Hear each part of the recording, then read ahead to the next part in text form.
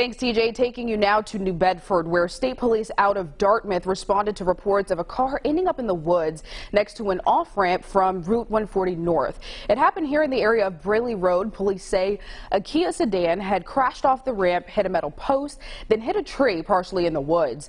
A 19-year-old of New Bedford was taken to St. Luke's Hospital with serious injuries, where he later died. Police say evidence suggests the victim had been ejected in the crash. The victim's name is not being released at this time, and the investigation continues.